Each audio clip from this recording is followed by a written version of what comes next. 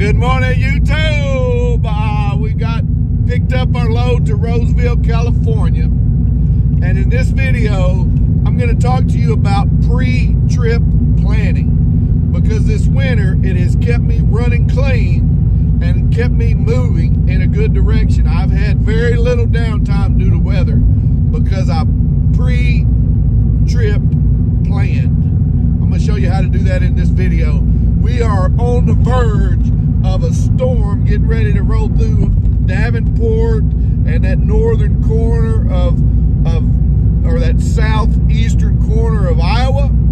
And it looks like we're gonna barely skate by that little storm. I'll let you know as we get there. Next stop is Walcott for fuel. I'll see you there. Just finishing my break up here in Walcott, and I want to show you the first part of this trip planning that I've done is I'm trying to get around this storm. And as you can see with the weather app, we are trying to get past Des Moines before 3 o'clock, and it looks like we're going to be able to do it. We're just missed that red sail, and ooh, it's going to get nasty. But the rest of the country, the rest of this run is going right through here. It looks pretty good. I got to get off this break and get going before the rain comes. Well, we're outside of Iowa City, and we got just a little bit of a sprinkle, and it looks like we have dodged the storm, which I'm very, very happy about. I'll show you how I planned this trip when we get to our next stop, which is Dalton, Nebraska. Y'all, this is an absolute beautiful run across Nebraska. There is virtually zero wind coming across right now. Sunshine. It is absolutely incredible. That pre-trip planning I was talking about has really paid off on this run. I'm getting about 9 miles a gallon coming across here loaded. Usually I'm getting 6, 7. The lack of wind in my face is responsible for about 3 miles a gallon. It's gonna be awesome. And I was looking ahead at Wyoming, Laramie Rawlings, you know, that little piece through Elk Mountain. And right now we've got 2-mile-per-hour winds in through there. So it looks like this part of the trip, that pre-trip planning, has really, really paid off. Hey, you got somebody being stupid behind you. So I got to Nebraska, and I was going to show you the rest of the trip. But when I got to that rest area, there was zero cell service. I couldn't watch any Netflix. I couldn't watch any YouTube. I couldn't listen to the radio. All I could do was sit there in silence and sleep. So I'm going to show you, if you're coming across the country, some important things that you need to pay attention to before you leave with your load. Here's my weather app that I use, just the Weather Channel weather app. And you can see I've got the run across 90 set up with some key set points. So as I'm looking at the load board, I can keep an eye on the weather for that run on 90. Also the run across 80. And then I've got, you know, these key points around Elk Mountain and the pinch points, so to speak, in these runs. Going up 84 into Oregon. And then I've even got the other runs that we do, like Northern California. I need to get rid of Pasco and put in something else, but that's the 84 run. And then this is the Truckee run right here, the Truckee weather today, and that Truckee weather is abysmal. Really, I watched this storm, and it was something that spooked me all the way across the country. But, you know, we're here now. We were able to get across the hard part and find us a place to sleep. Check your weather before you leave. Well, we just went through the Laramie to Rawlings exit. You know, that stretch of 80 that comes across. And that is the absolute smoothest run through Wyoming I've ever done in my life. There was no wind. Getting about 9.5 miles a gallon. I don't believe I've ever come through Wyoming without a headwind or something hard in the side, bouncing you all over the place. But oh, I loved it. That was the best run in Wyoming ever done right there. Timing on this trip is picture perfect so far. Let's hope it holds up when we get over to Truckee. I would like to get up into Truckee to shut down, but I still think I need to stop short and let the snow plows do their work Friday and early Saturday, and then I'll be in a position to make that pass and delivery pretty early Saturday morning. In the meantime, we're gonna get over to Rock Springs, shut down for the evening, and enjoy a little R&R. See you there.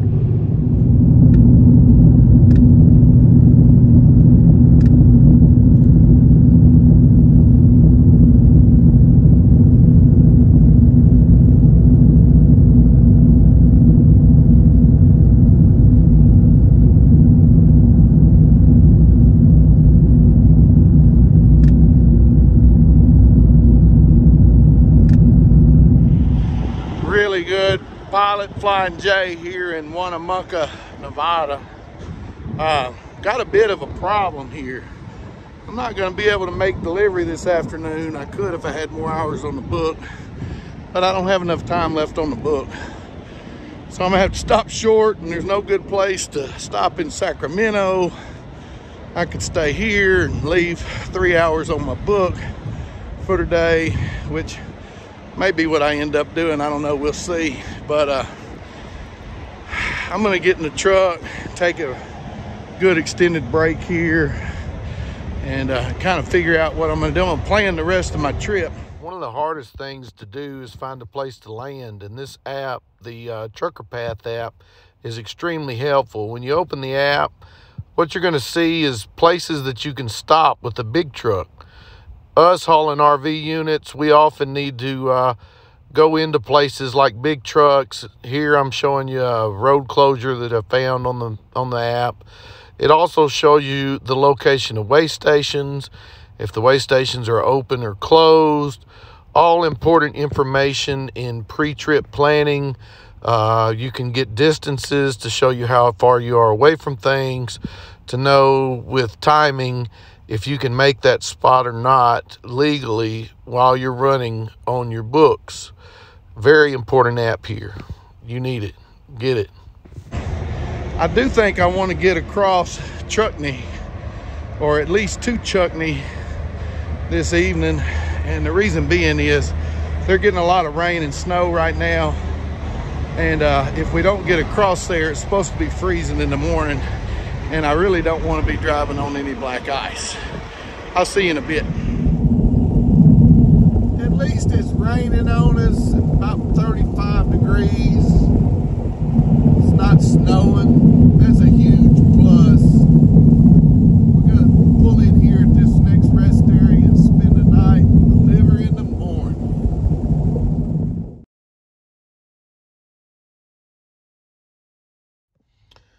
So when you select your load from the load board, you're going to need to look at where the location is on that. Put it into your GPS system, and that'll give you the mileage. You know that you're looking for a place to stop. 650, 680. If you're getting good weather and there's not a lot of traffic, you might get 700 miles out of a day. But that's about it if you're running 65 like we're supposed to be running. So you need to use the Trucker Path app in coordination with your GPS to figure out where you can land for the night. I like to stop at rest stops and not truck stops, because rest stops usually have convenient pull-throughs instead of trying to back a trailer into a narrow slot built for a trucker. Even if you're good at backing a trailer and there's an open spot next to you, a lot of these truck drivers are not good at backing their big rigs, and you can see the scuffs and scratches on the side of their trailers. If you get a scuff and a scratch on the side of your unit, you are responsible for it. So make sure that you pick out good locations to land your units at night. Weather is always going to be a part of what we do. Not only the wind, but the rain and the snow. During the winter, I was very selective in the loads that I picked by keeping an eye on the weather from the runs. And when I found a good weather window, I would select a load to go through that area. It's not always possible. I got into some pretty hairy situations this winter, but because I did the best I could do with my pre-trip planning, I limited my exposure to snow and ice events. And if you'll take a little time and pre-plan your trips, you will limit your exposure to your safety and the safety of the unit. Getting truck warmed up this morning, getting ready to leave for delivery. And there's one more part of preparation and planning that I want to show you, and it starts right back here. When you get up in the mornings and before you get ready to leave, come back and check your pins. Check your main pin and its stuff. Check everything, make sure it's hooked up, make sure your pins are good. Tires on the unit. Let's give it a once overview. Check your lights.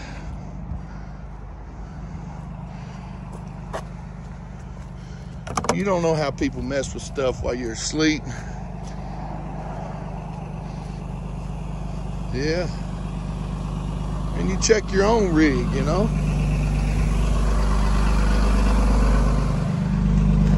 I'm gonna go get this one delivered, and y'all be safe on the road. Know that I love you, and God bless you all.